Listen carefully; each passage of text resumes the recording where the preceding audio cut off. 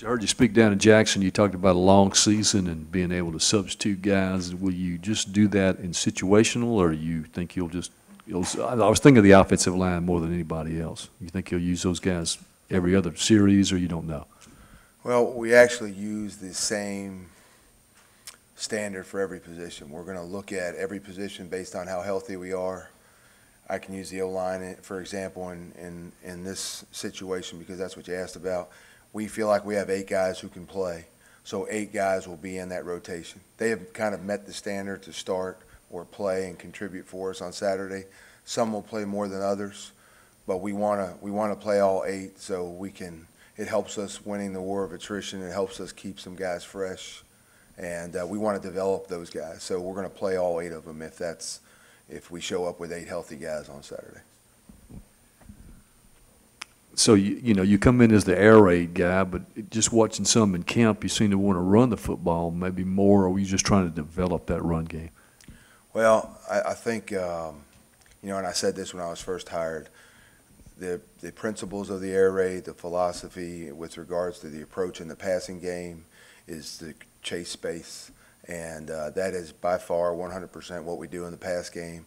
We have just taken the same philosophy and added it to our running game. And so that's kind of how we game plan the run game.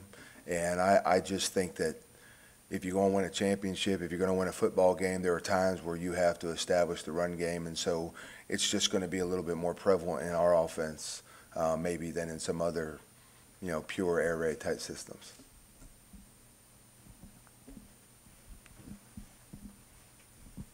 Coach, without Dawson Knox, how comfortable are you with Jason and Ty and Octavius and Gabe at tight end? I'm not as comfortable because Dawson is the #1 guy. I mean, he's the true hybrid that we have. He's 252 pounds. He's 6'5", and he can run, and he can block in the box. So he's a hybrid tight end that I think you're going to get once in 10 years. So I was excited, and I am excited to have him. He will not be playing for us in this game. I think the things that the other 4 players do well, they do well. And so we're going to use them in that role. I don't know if any one of those 4 players is as versatile as Dawson is, and that's what makes him so special. But, Cooley's physical, and Ty Quick is physical, and Gabe can play on the outside, and Pellerin can play on the outside. And so we'll use those guys more in the roles that they fit for us, as opposed to Dawson Knox, who can do both.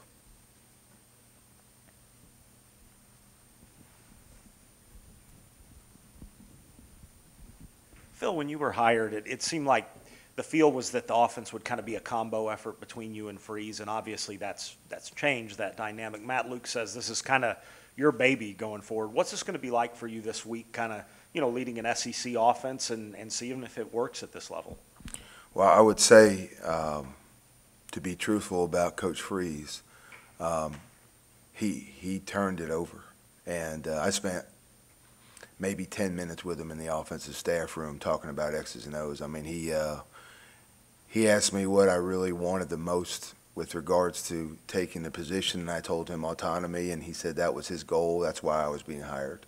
And so throughout the spring, that's the way it was. So there really hasn't been a change from the spring to the summer, and I fully appreciate the fact that Coach Luke has let us run with what we're doing, and I think the kids are getting it now, and I want the next 5 days, but I'm excited to see what they can accomplish in this system in 5 days.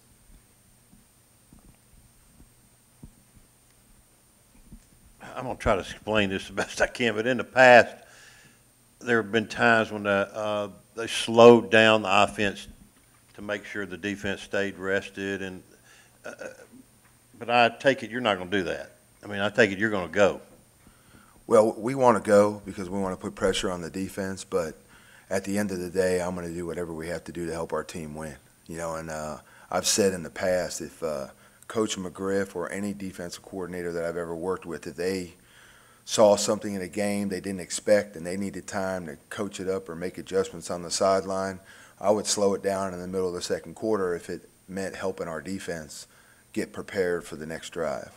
I think defensively, special teams-wise, offensively, the entire program knows that we want to play fast, and so we've kind of been designed that way. So I think everybody's prepared for what we do offensively, but if I had to slow it down to help any facet of the team, I would do that. In the scrimmages, how was communication from the sidelines to Shea and getting the plays set up and all that? Communication with Shea and Jordan have been good. I think, that's one of the reasons I'm on the sideline, so there's no middleman. Shea and I and even Jordan and I have some signals just between us. Even if I'm not signaling the game, we have some signals between us so we can communicate without having to verbalize anything. And I think right now we've got a pretty good feel for each other. So I see that as an asset, not any kind of problem. With camp now complete, how do you like your depth at running back? Are these guys close to the level of what you think you'll get when Jordan is in there? That's the position I'm most interested in watching compete on Saturday because we're going to play some guys. We have said throughout camp Jordan is by far the #1 guy right now. That's no disrespect to the rest of them. The other 4 have competed heavily. I think Penniman has separated himself a little bit in August camp, so he's probably the true #2 right now, and you certainly see him on Saturday. But they all have a role, and I think if they're healthy, I wouldn't be surprised if you saw a little bit of each of them.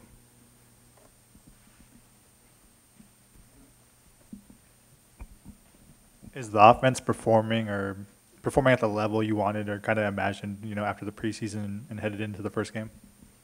I'll probably be able to answer that better after Saturday's game, but the progress we wanted to make in the spring we made, the progress we wanted to make in August camp we made. I think this week is more about some logistical things and just polishing up some of the game plan plays. And the one benefit to this week for our guys, and they haven't fully enjoyed this yet, but when they see the playlist for Saturday's game as opposed to what they've been running in camp, it's probably about 1/3 of the size. So, they had to know the scope of the offense throughout spring ball because they're learning it throughout August camp because we're trying to get good at what we do. But now going into the game for Saturday, there are fewer pass concepts, fewer run concepts, fewer combinations. And so they've got maybe 35, 40% of what the overall playlist has looked like prior to this week. Do you have any major concerns going into the opening game about your offense right now? I try to live life on the positive side, so I'd like to think we prepared well. I think the guys have worked hard. The theme for Coach Luke was mental toughness in camp, and everything we did was designed to try and develop that, try to put the guys in a position where they're uncomfortable, where they have to deal with some adversity, whether it be the weather or the tempo or sudden change or whatever we devise for that day. And I think our guys have done it enough where I feel confident that they're prepared for Saturday. I don't know what kind of mistakes we're going to make. I don't know if we are not prepared for a certain aspect of the game. It would surprise me, though, if Saturday were sloppy. It would disappoint me. I think our guys are intelligent, and I think they're ready to play on Saturday. And so it's just a matter now of cleaning things up this week and executing on Saturday. What do you see in South Alabama defensively? They're interesting. They what they did last year may or may not be what they do on Saturday. They played some man coverage last year. They did a good job of playing some cover 3 last year. They were a 1 high defense last year. We're preparing for 1 high and 2 high, so it shouldn't be a big surprise to us if they change up and do something different than they did last season. It's always an interesting challenge when you're seeing a team on opening day that could possibly not do what they've done in the previous years. And so the DC is the same. I don't know if the approach will be the same. So we really have prepared more for what we typically are going to see every week. Everything is very simple to us. It's 1 high, it's 2 high, it's man or it's zone. And so regardless of what they do on Saturday, I think our guys are going to be prepared for it.